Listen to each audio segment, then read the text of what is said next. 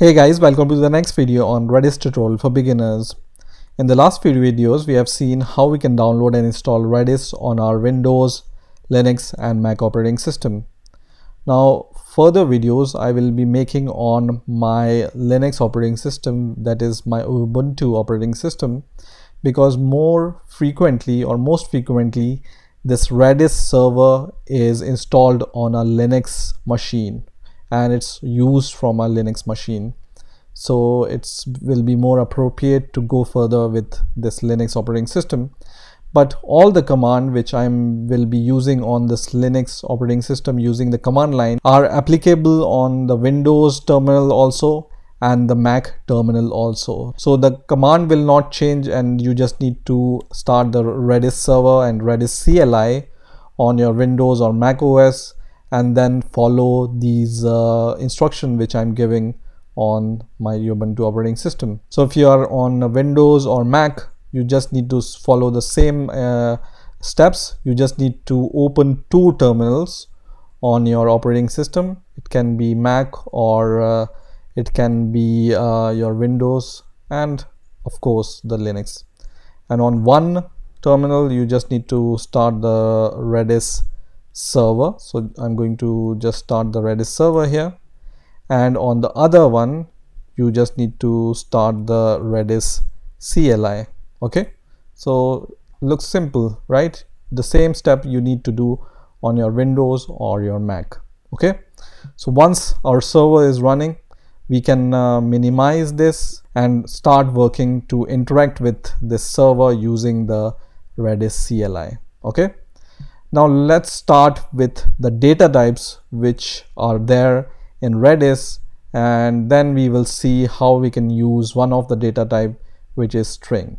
So basically there are 5 data types which we can use in Redis, and as I already told you that Redis is a key value storage.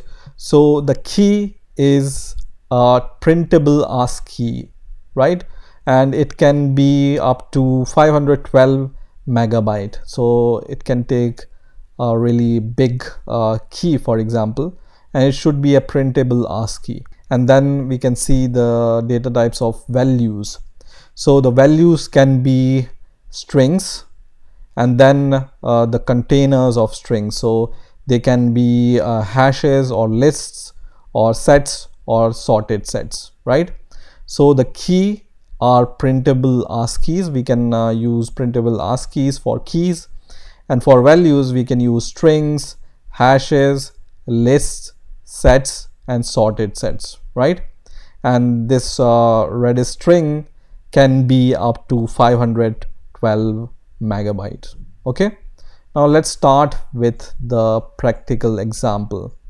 So we will start with the basics and we will try to set some values and get some values. So for example, I have set some values already to this Redis server. So what I will do is, to get all the keys which are set, you just need to write keys and then the pattern, which is asterisk here. So asterisk is a wildcard and it's going to search all the keys which are saved in your database and then give you the result. So for example, I have set 2 keys, which is name and name2, and it has given me both the keys which I have saved, right? So in order to see all the keys which are saved in your Redis database, you just need to write keys and asterisks, right?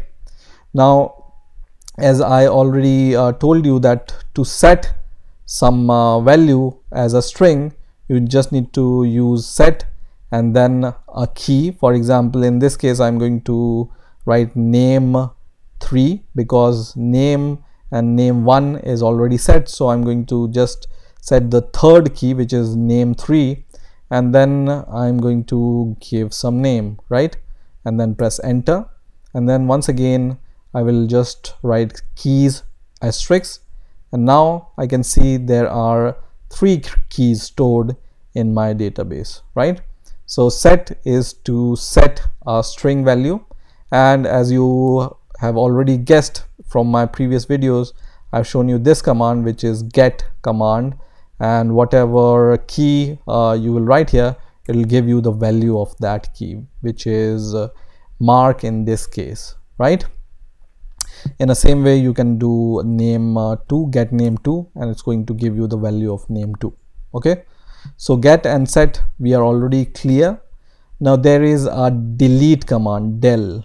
Okay, so using a del and the key name, we can delete some key value pair. So for example, I want to delete name2 for now, and then I will just press enter. It's going to give me the number of keys affected, and in this case there is only one key with the name2. And now when I just do this command, which is keys asterisk, now it just gives me two values, which is name and name3. And because name2 key is already deleted, so I will not see this name2 again, right?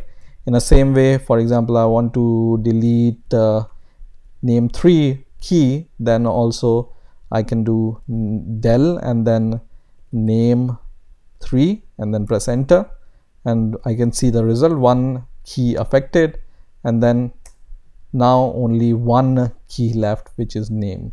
Okay, so this is how you can delete some value, right? Now let's set these names once again. So for example, name Tom, and once again do the get, for example, get name.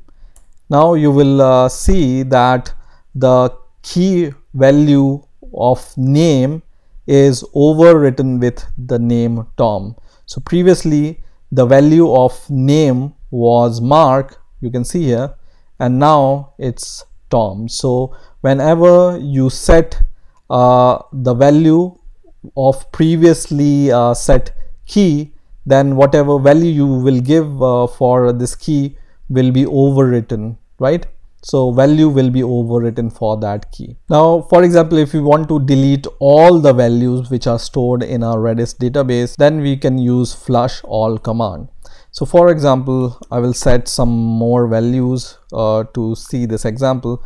For example, name2 is equal to John, and then I'm going to give name3 is equal to Max. So now we have three names, so we can just give keys and asterisk to see that. So we have three keys stored, right?